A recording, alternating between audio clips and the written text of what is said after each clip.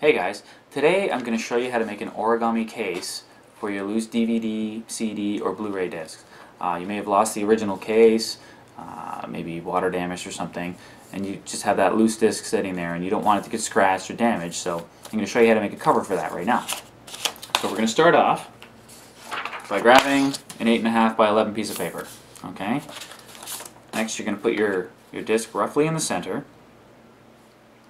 And just hold it down here while you push in one of these sides. And fold it back so everything's straight along here. And give it a nice firm crease.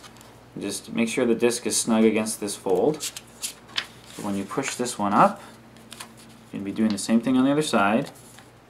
Again, making sure everything's straight. Give it a nice firm crease. Next, you're going to push this disc up so it's just poking out a bit. And you're going to fold it back on itself. So now you're going to make sure that this side and this side line up, and you're going to crease that bottom. Crisp folds everywhere. So give this a little push here, make sure that the disc is as far down as it can go.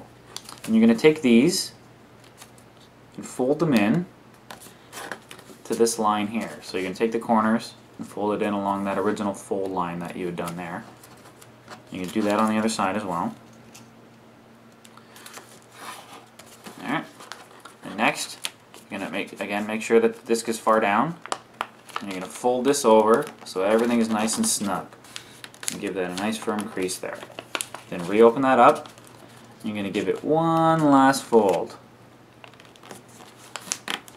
So that there's like a double fold there. It doesn't matter how wide this is, just as long as there's like a double fold there, because it makes it easier for when you're trying to slip this into the little pouch.